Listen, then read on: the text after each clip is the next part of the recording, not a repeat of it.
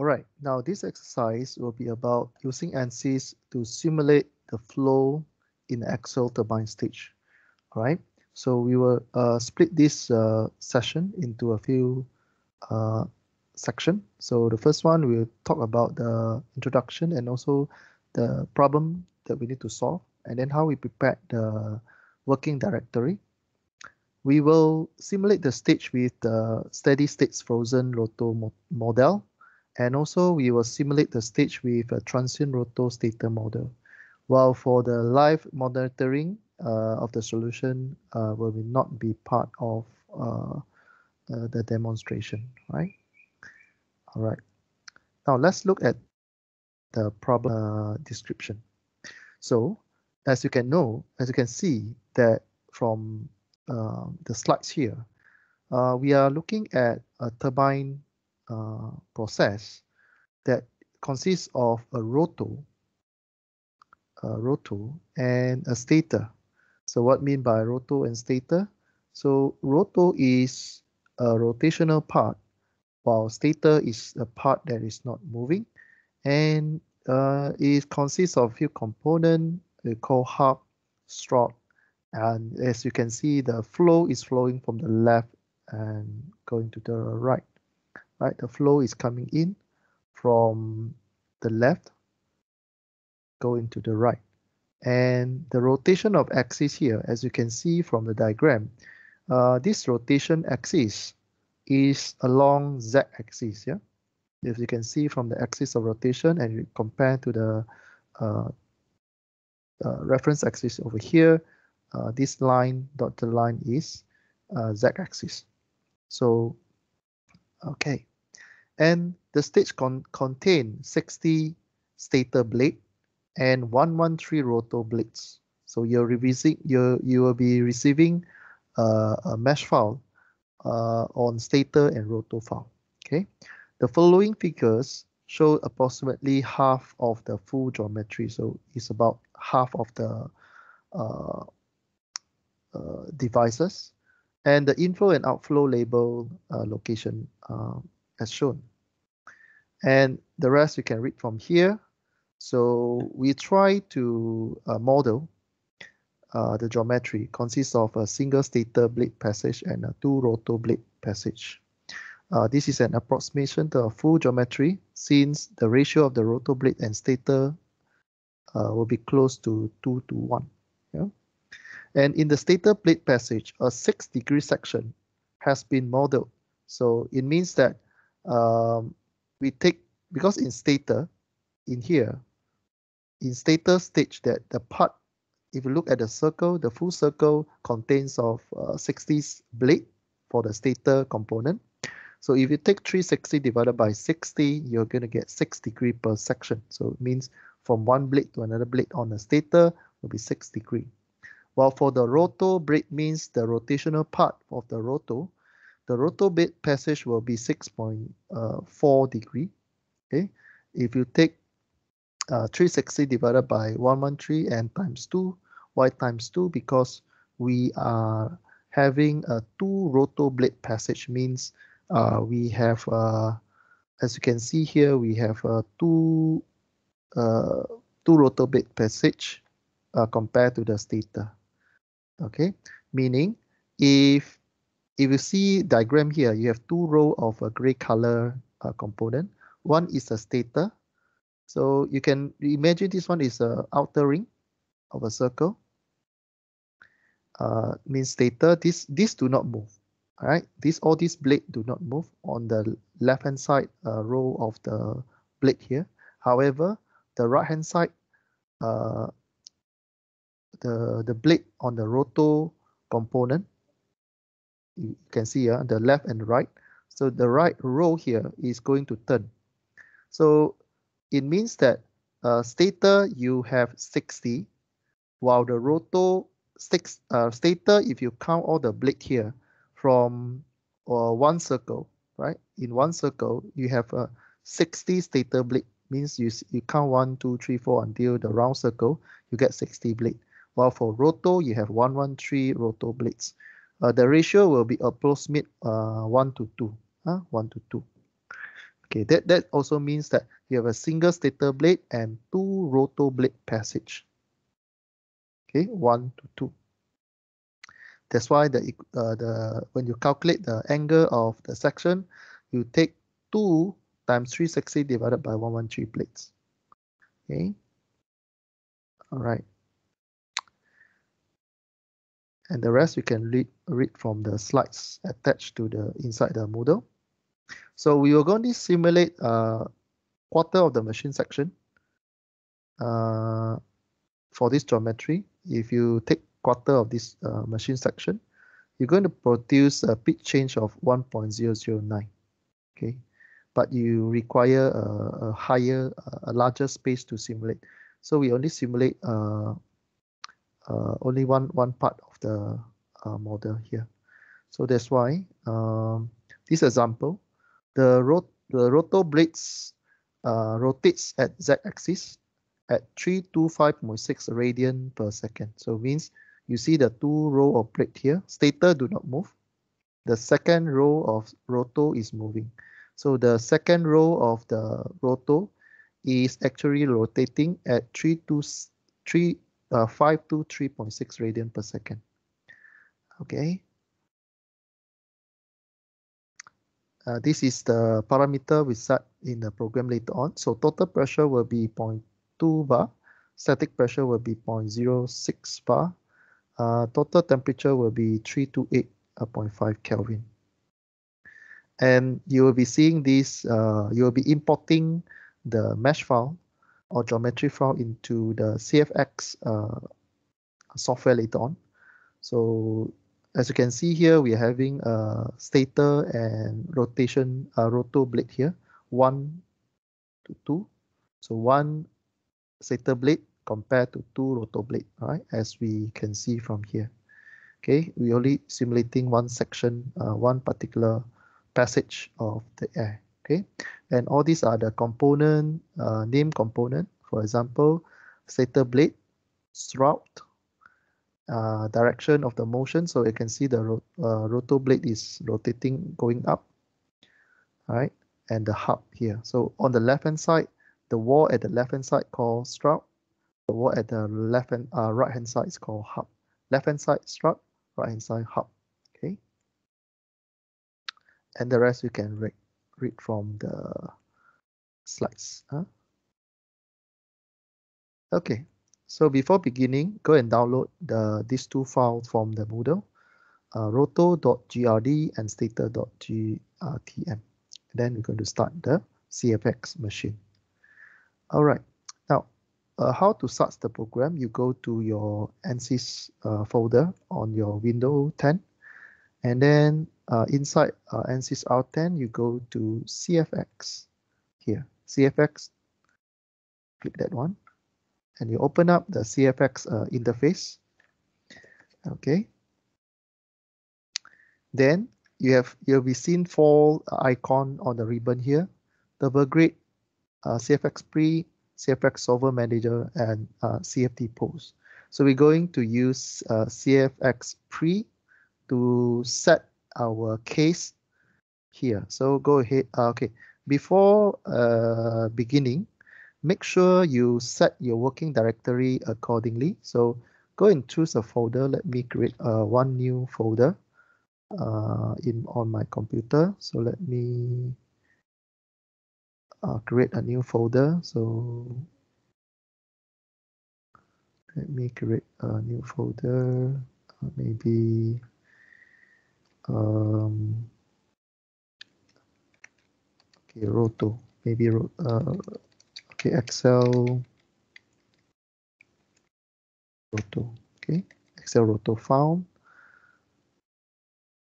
in one of your directory on your hard drive, hard disk. So we're going to Excel roto. Okay, we're going to create new folder. Okay, new folder, Excel roto.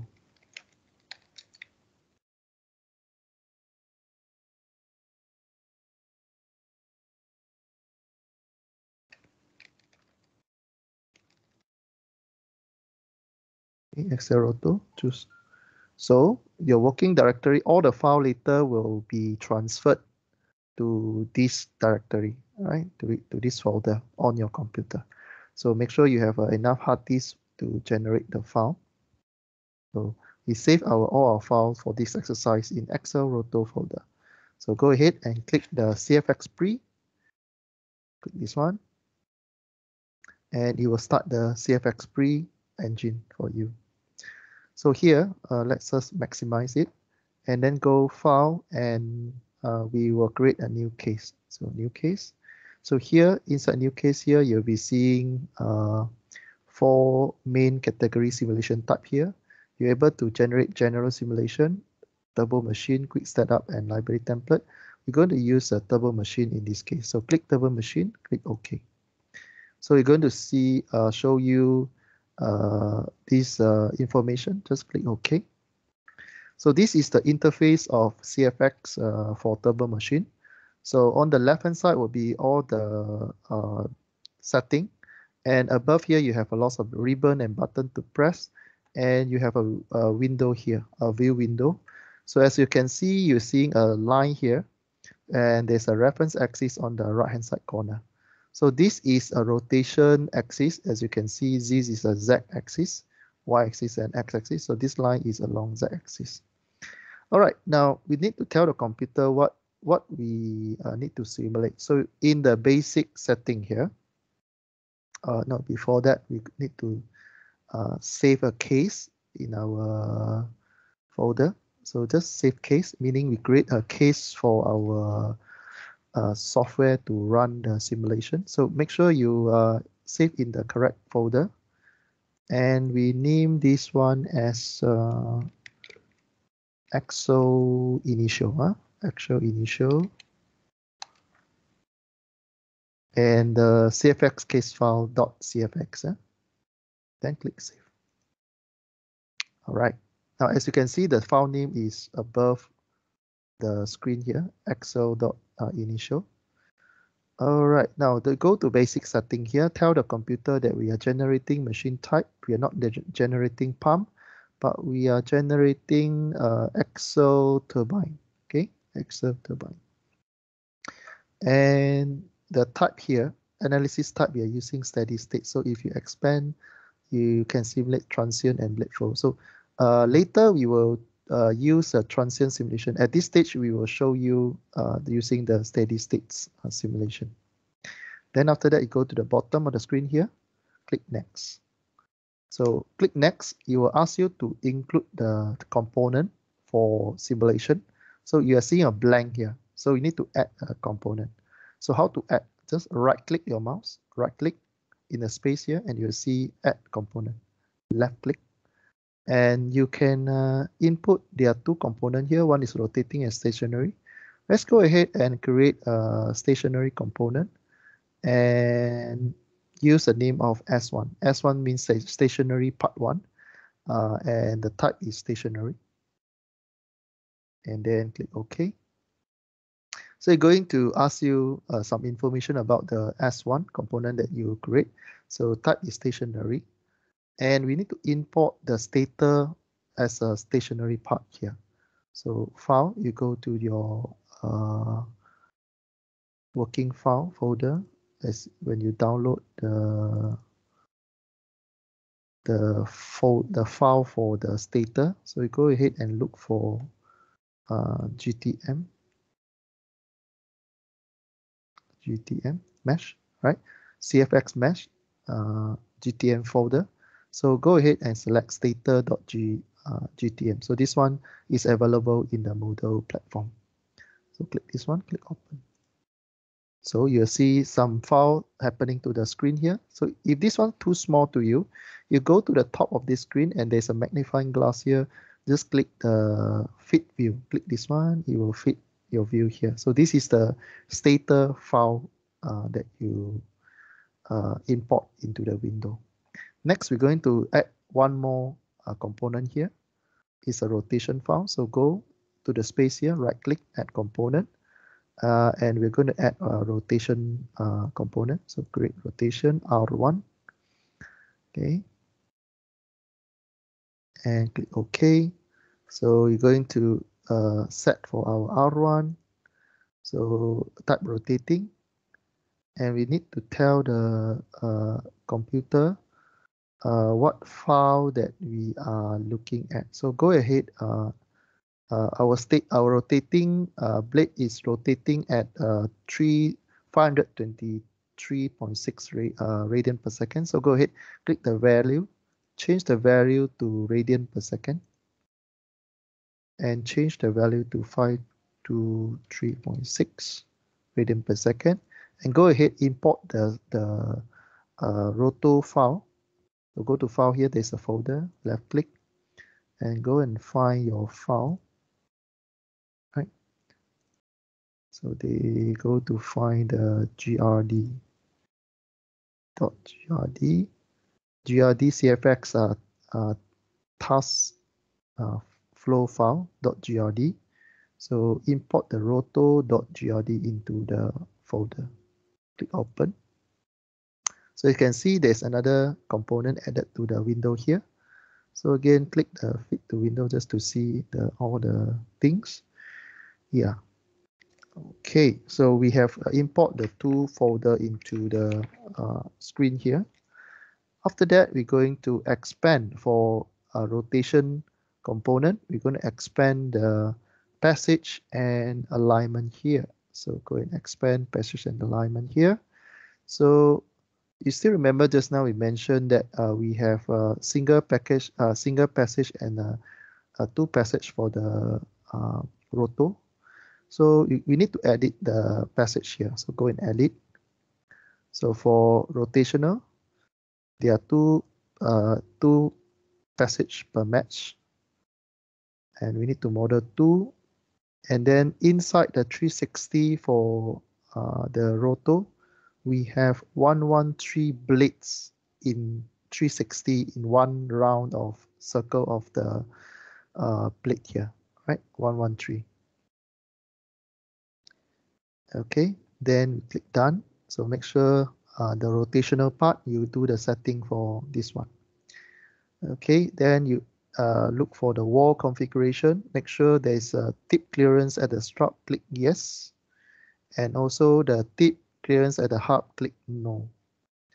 Okay, so this setting configure the slip condition on the wall such that the strut is counter rotating with the respect to the roto, but the hub is not. Okay, and click next. So after you click next, you will come to a setting for physics definition. So in this session, we will tell the computer we are using ideal gas for our float. So you can expand and use other things. So in this case, we are using ideal gas. And inside the model data here, our reference pressure here, we will use 0.025 atmosphere. Okay, and then for turbulence, heat transfer here, we'll use a total energy equation. Turbulence, we'll use a K epsilon. Now, K epsilon is a famous model for simulating turbulence flow. While for the inflow and outflow boundary templates, we will use mass flow outlets. Okay, we'll use P total inlet mass flow outlet. Select this one.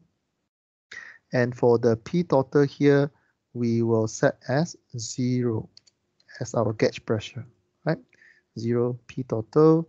And the temperature, our working temperature is 340 Kelvin. Okay, make sure the unit is correct. 340 Kelvin. And after that, we go to flow direction, normal to boundary. Okay, normal to boundary. And the outflow here, we choose mass flow per component. You can set many things here, but we are looking at component here, mass flow per component. Mass flow rate here will be 0.06 kilogram per second for our simulation. Mass flow rate is 0.06 kilogram per second. And for interface here, for interface default type here, we need to change to frozen motor because we are simulating a frozen motor model. So use frozen motor and then click this one to expand the solver parameter. Okay, solver parameter here for evacuation scheme we use high resolution. For convergence control we need to change to physical time scale. Okay, now physical time scale here we will put in 0.002 second. Now how to calculate the physics time scale here? Now physics time scale here is equal to 1 over omega. Okay, 1 over omega. So as you can see, 1 over omega will be here. So in the assignment, you'll be given the omega value. So you need to calculate the omega given in the table. So you convert 1 over omega and use the value for your simulation. So in this case, you will be using 0.002 in our physical time scale. So this value you need to refer to the table that you chosen. Okay. All right. Now let's look back to our CFX pre. So make sure the physical time frame you follow your value. Okay. So we are using 0.002 second here. After that, click next. So here you see interface definition. Interface definition, you don't need to change anything. Just click, for example, interface R1 to R1 periodic is highlighted. R1, S1 is highlighted, and S1, S1 periodic. We have 3 interface here. You don't need to change anything. Just click next. And then the next one, you look at the boundary definition. You have 6.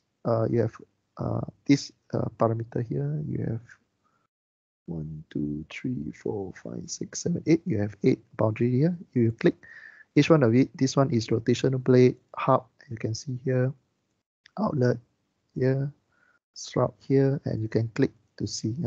So S1 is a stator blade, stator hub, stator inlet, stator shroud here.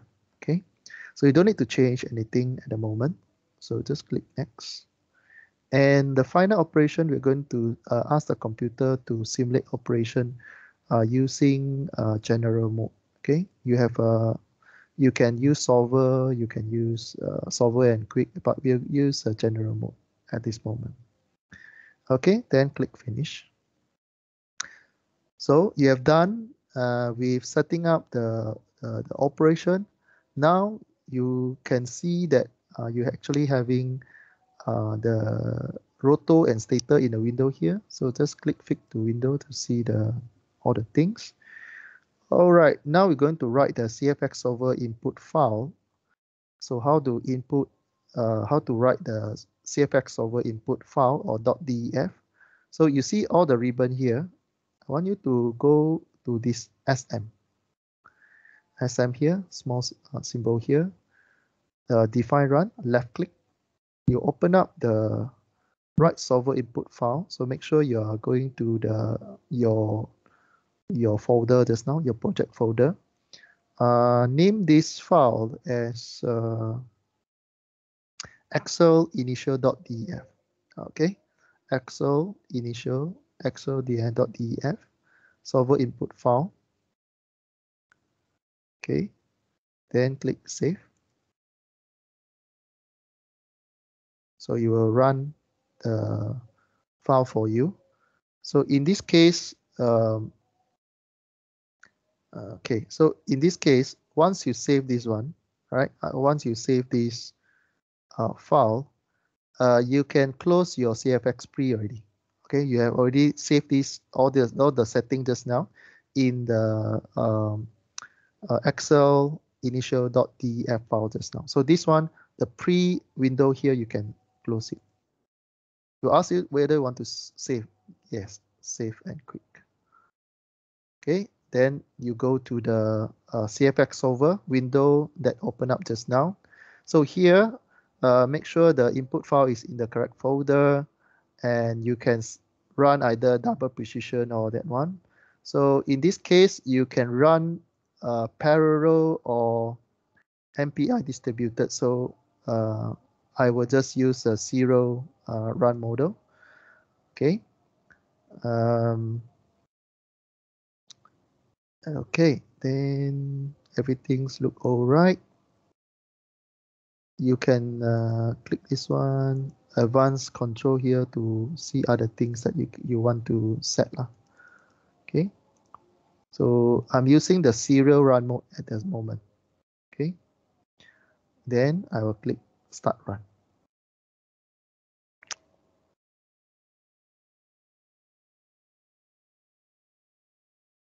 So the computer will take about 2 to 3 minutes to run the calculation for you. So as you can see, the available value and the accumulate time step, and there are some output file that you can see here. So you can see the information about iteration, how many iteration run, what are the parameter calculated. Okay, so this process is going to take 2 to 3 minutes depending on the speed of your computer and also the computer specification. So if you have a higher processor, means this process will run faster. All right. So on my computer, it will take about 2 to 3 minutes to run. Okay. All right. You can fast forward the video to when it reach the complete for this calculation. Okay. It will take about 2 to 3 minutes to run. Okay. But I will still recording this video in the real time so you can know what is happening, what is expected on your computer.